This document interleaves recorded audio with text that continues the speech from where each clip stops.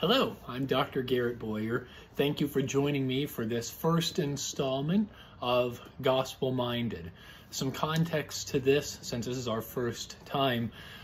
Several weeks ago, I was at Mass and the Gospel was being read, and it struck me because the words of it really caught my attention as a psychologist, and I just thought, man, of course the scriptures, the Gospels, point us in a direction to try and help us foster a relationship with God and have a great spiritual life. But there's so much material in the Gospels that has such relevance too for our behavioral health, our emotional health, our mental well-being.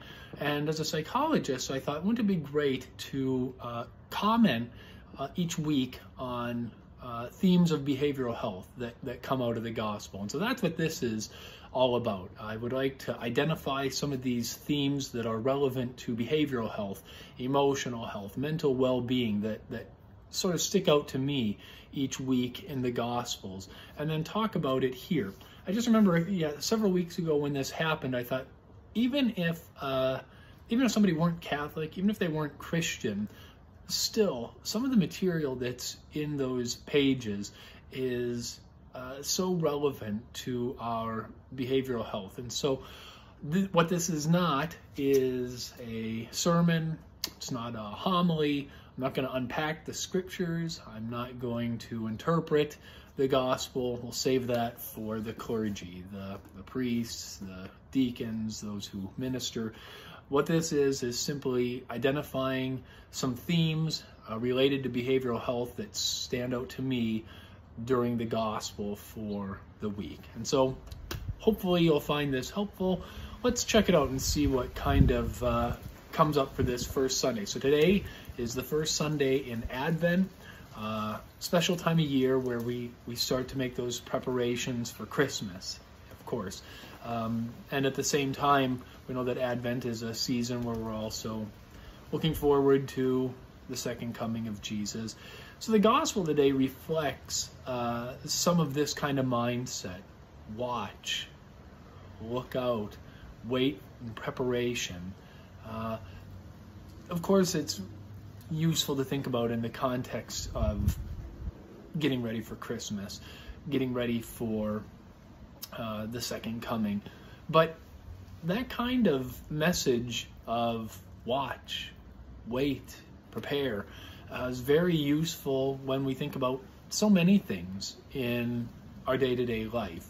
The watching, the waiting, the preparing. So let's talk a little bit about preparations, because I think when we talk about behavioral health, preparations can mean a lot of different things to a lot of different people, and it could be one of those things that provokes some anxiety, because preparation for anything can be hard. There can be a lot of challenges associated with it, and some of those challenges can have some real ramifications and implications for our emotional health, our mental health, our behavioral health. And so I just am thinking about a couple weeks ago, we had Thanksgiving, and I saw a meme pop up on social media that I thought was kind of funny, and it made me chuckle, and it also made me kind of wince a little bit, because I thought maybe this is me and what's happening in my house. But it was a picture of two different T-Rex characters. One was the T-Rex from the movie Jurassic Park. You know, it's this big, ferocious beast. And the caption underneath of that said, "My mom making preparations for Thanksgiving." Like, mom is this ferocious creature on the prowl, trying to make everything nice for Thanksgiving. And then underneath it was the T-Rex from Toy Story, which, if you've seen that movie, it's the sweet, cute, fun T-Rex, not scary, not intimidating at all. And the caption underneath of that was, "Mom, when the company comes for Thanksgiving." And that made me chuckle, but I think it highlights a reality that a lot of us have experienced, that when we're making preparations, we can be like that ferocious T-Rex. We may not be at peace. We might not be the easiest person to live with. We might be just kind of ferocious in a way that when we're not preparing for something, we may not otherwise be that way. So when we think about this in the context of Advent, in the context of the scriptures today, in the context of us trying to flourish and be the best version of ourselves, what goes on for us? Why is it that sometimes we're like this T-Rex that's scary, ferocious, a beast, when we would rather be the approachable, nice, pleasant, peaceful version? Preparing is hard. There can be a lot of stress when we're trying to prepare for anything. So what are the obstacles? What is it in our life that makes it that we are behaving or acting like this ferocious T-Rex? Maybe part of it is in our preparations, we have a couple things going on. Maybe one, we're expecting too much. Maybe we want things to be looking just such, a certain way, and perhaps our expectations are too high. Maybe we're not going to quite be able to meet that marker.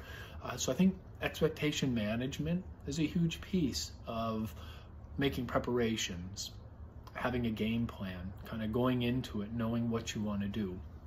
And then another piece of this is not procrastinating. I think with a lot of things that we need to be preparing for, need to be getting ready for, it's easy to kind of put it off. To a certain extent, that makes some sense. It's easier to do the easy thing. It's harder to do something that takes work, that takes effort. So we would rather seek out something which is pleasurable, easy, and if it takes work, if it's hard, makes sense that we would want to procrastinate, or there's that sort of natural inclination to it. But we know that in the long run, that's probably not the best strategy. And when we get close to deadlines, when we get close to, in the case of Thanksgiving, the company coming, that pressure kind of makes us turn into that T-Rex that's scary and ferocious and mean, trying to make big preparations now at the last minute because we've procrastinated. In general, if we can avoid procrastinating, chances are it's going to have better outcomes when we're trying to manage our stress level, our emotional health, our overall well-being. Now for the second point, when we consider today's scripture, this idea of watching, we're thinking about in Advent, getting ready for Christmas, preparing for Christmas. That's kind of the theme of the scriptures, the Gospels, these next several weeks. But I just wonder if this is something that happens in our day-to-day life when we're kind of looking for the next thing, we're waiting for the next thing, and we kind of miss that we may be in the midst of it here and now. Perhaps the best way to kind of illustrate this point is that I had a friend recently who was promoted in the military.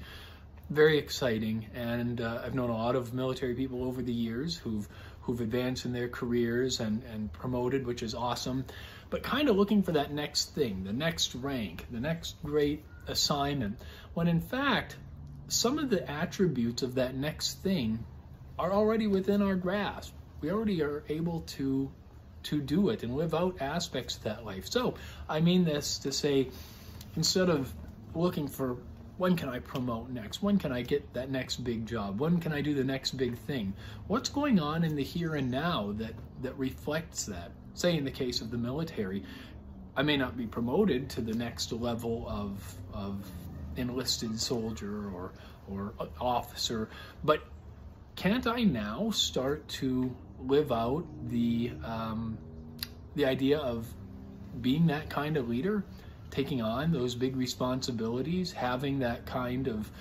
demeanor commensurate with that level of rank that we are hoping to get to?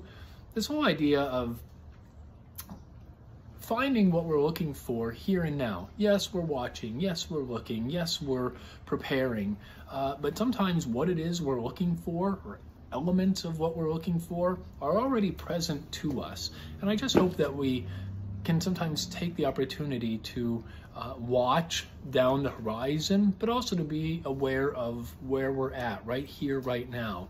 And what is it that we're searching for? Is a lot of it already within our grasp? Maybe.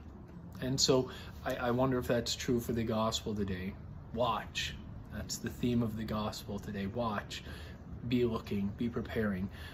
But so many of the things we're watching for and waiting for and looking forward to, say at Christmas, are already within our grasp. We can already live a virtuous life. We can be charitable. We can be good to our neighbor here and now. We don't need to wait until Christmas. That spirit of peace, of joy, of gratitude that so often accompanies us at Christmas time. Maybe we can have some of that even now on the first Sunday of Advent. So these are just some thoughts I had for today. Am I on track? Am I off the mark? You let me know. Tell me in the comments sections below. But otherwise, I appreciate you listening, and I look forward to talking to you next week on Gospel Minded. Again, I'm Dr. Garrett Boyer. Take care.